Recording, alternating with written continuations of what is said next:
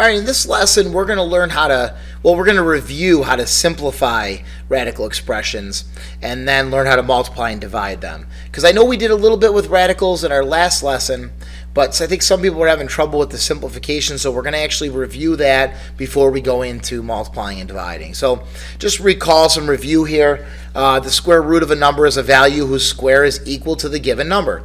The cubic root is a value whose cube is equal to the given number. You can actually cross that right off. We don't need the cubic root, so we don't need that sentence right there. We're not going to be doing cubic roots in this lesson.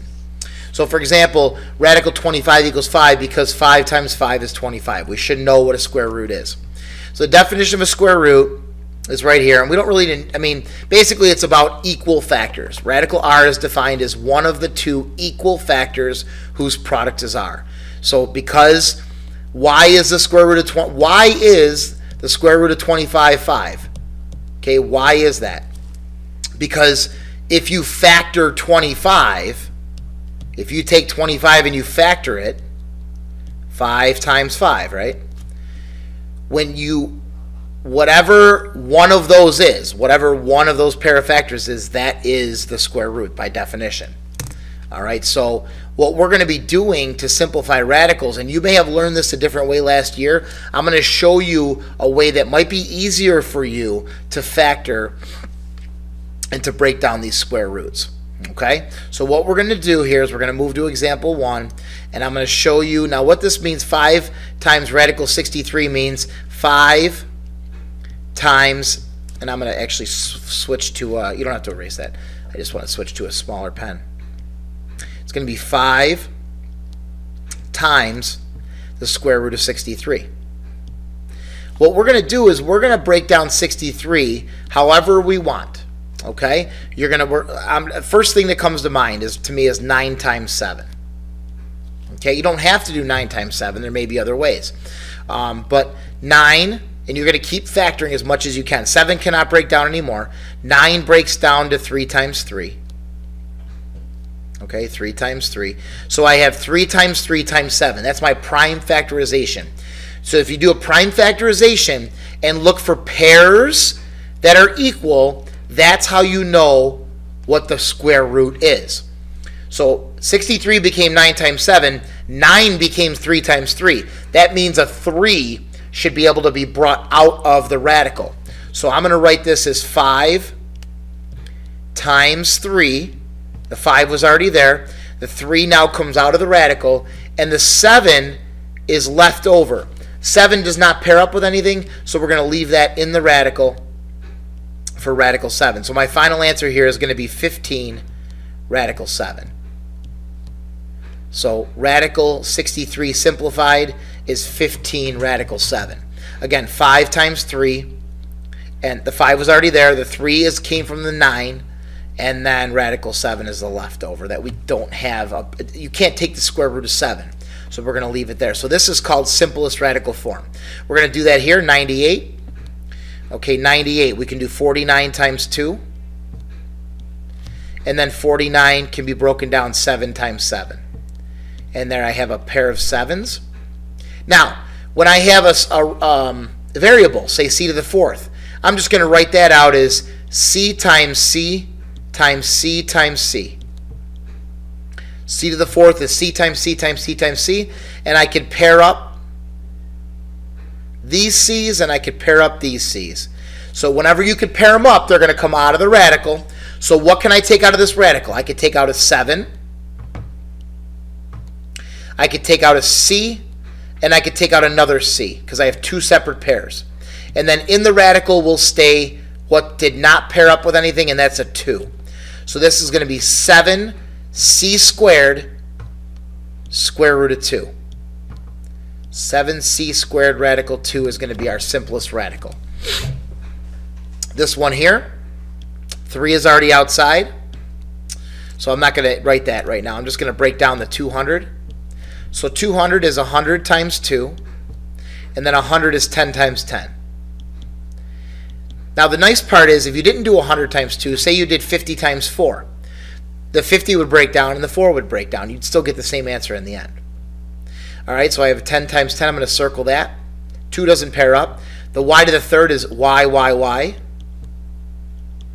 Okay, so now pair of y's. A 2 and a y is left over that doesn't pair up. What paired up, and that's what comes out. So I already have a 3. I take out a 10. I take out a y. Under my radical has to be whatever did not pair up, 2 and y. A 2 and a y left over. So this is 30y, radical 2y. Okay, 30y, radical 2y. This one here, when you have a radical, you can break it up. So it'll be radical 4 over radical x to the 4th. Okay. Now, and I'm going to do them separately. This one is 2 times 2, right? So that's a pair. So that just becomes 2 with nothing left over. And then this one is x with nothing left over because those pair up and those pair up. So this is 2 over, remember it's over xx, so 2 over x squared. And there is no more radical.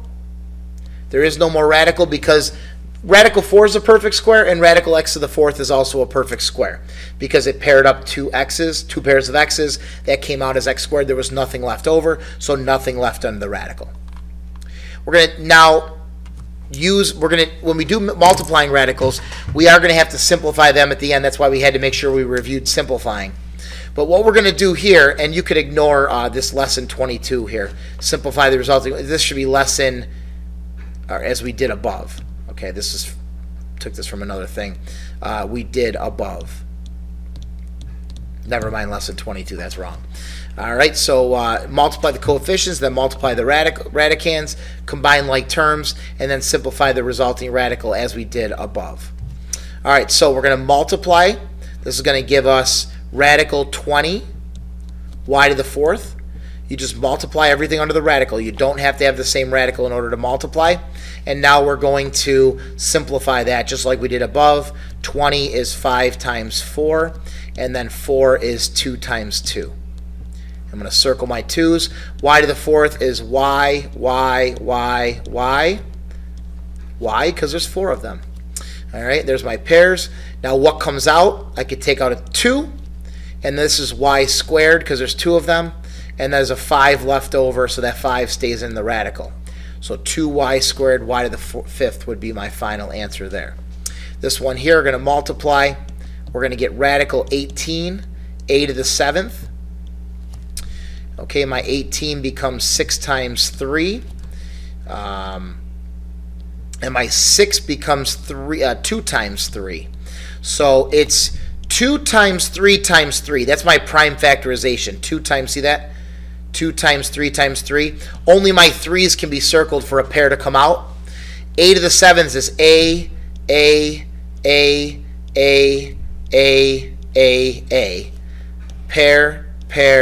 Pair. There's 3 A's that can come out. That's A to the 3rd. And there's a leftover A. So what comes out? 3 comes out. A to the 3rd comes out. And then in the radical is left over a 2 and a leftover A. A leftover 2 and a leftover A stays in the radical. And we have 3A to the 3rd, radical 2A. All right, now dividing, similar, except you're just going to divide them. Now this, we're going to put over each other. So see how it's divided by it? We're just going to put it over radical 18, just to write it that way. Okay, if you ever see division symbol, you just write it on top of each other. Now divide. 2, because that's a 1. 2 divided by 1 is just 2. And then 90 divided by 18 is just 5. So it's just 2 radical 5. You just divide the outsides and divide the insides. Very simple. Here, nothing on the outside to divide, so we're just going to divide the numbers. 108 divided by 6 is 18. A to the 6th divided by A to the 3rd, you should know from algebra, is A to the 3rd. And then this is B to the 6th. B to the 6th, what are you talking about? Well, B to the 9th over B to the 3rd is B to the 6th. You subtract the exponents. Ah, we haven't done that in a while. That's algebra, huh? All right, 9 minus 3 gives me 6. All right, so now I simplify. Same as above. This is going to be, I'm going to do 9 times 2 this time with 18. because I know 9 is 3 times 3. Get that pair of 3's. This is A. This is B, B, B, B, B, B. Pair of B's, pair of B's, pair of B's, pair of A's. What comes out? A 3 comes out. A comes out. B to the third comes out. And then you have radical 2A left over. Radical 2A. So that's how you would divide and then simplify. Again, you always have to simplify after you multiply or divide. Now, consider this example. Radical 7 over radical 2. So now I'm going to go 7 divided by 2. 7 divided by 2. Does 2 go into 7? No. So that's what seems to be our problem here. 2 doesn't divide evenly into 7. Okay? So that's where this section comes from. Rationalizing the denominator. How do we handle situations where the bottom number does not divide into the top number evenly? And you're going to see this as we move on in the course, in the next few lessons. So this is how we're going to handle it. Okay? We are going to, I got to get back to I'm going to do this shade here.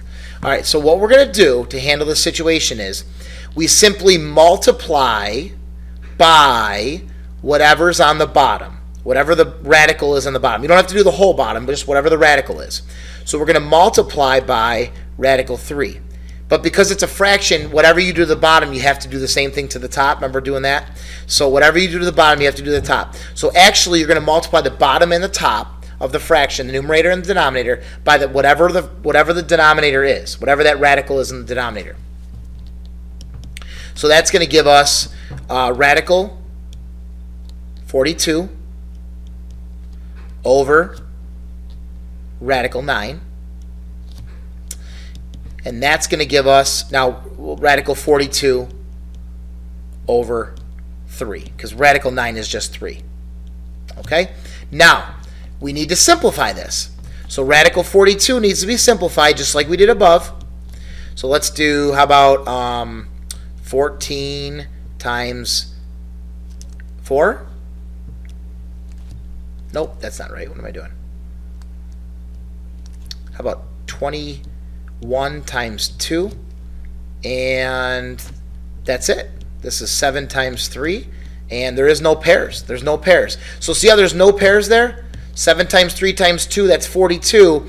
7, 3, 2, nothing pairs up. That means I cannot simplify. So that means it is in simplest form. If you got prime factors and nothing pairs up, that's how you know the radical can't be simplified anymore. Radical 42 over 3 is my final answer. This one here, again, we could break it up like we did above. So it's going to be radical 5 over radical 3. And then we're just going to do this the same as what we did over here. We're going to multiply by radical 3, multiply by radical 3, and that's going to give us radical 15 over radical 9, which is 3. All right, now, I know radical 15 can't be simplified because it's only 5 times 3, and 5 and 3 don't pair up. All right, couple more here, and then we're done. 2 radical 5 over 3 radical 8. We're going to ignore the 2 and the 3. We're just going to worry about the radical. So we're going to go radical 8. Radical 8. Multiply by radical 8 over radical 8. That's going to give me 2 radical 40. You only multiply the radicals. You don't multiply the 2 times the 8, okay? Just under the radicals. And this is going to give me 3 radical 64, okay? So this is going to give me 2 radical 40 over 3 times, now radical 64 is just 8. So that's going to give me 2 radical 40 over 24. Now that's going to reduce to 2 over 24 reduces to 1 over 12. So that's radical 40 over 12. Now radical 40 breaks down because that's 4 times 10, and 4 gives me 2 times 2. So I do have a pair of 2's. So that's going to give me 2 radical 10 over 12, and now 2 over 12 reduces to 1 over 6. So this is radical 10 over 6. So there's a lot of reducing to do in this one. but I did get it down to radical 10 over 6. Remember, you can only reduce things that are outside the radical. You can only divide them if they're outside the radical. 2 over 12 became 1 over 6. All right, this one's going to be radical 2 over radical 3x. Again, we multiply by that radical. Even if it's a variable, doesn't matter. That's going to give us radical 6x over radical 9x squared. And this reduces because I can just simplify. This is 3 times 3, right? And this is x times x. So I have a pair there. So that's going to give me radical 6x. I can't do anything with that. Over 3x. And that's my final answer. I cannot do anything with, I cannot divide 6x by 3x because it's a radical 6x over just a regular 3x. So I'd have to stop there, and that's as simple as I can get. What we're doing here is we're getting it so that the denominator does not have a radical, because when we leave final answers, we're not allowed to leave a radical in the denominator. There can be a radical on top. There's not allowed to be a radical in the bottom. So that's called rationalizing the denominator. We're making the denominator rational. In other words, we're getting rid of that radical expression in the denominator. We're bringing it to the top. And that's what this does here in A, B, C, and D. All right, we'll see more of this in class tomorrow. See you then.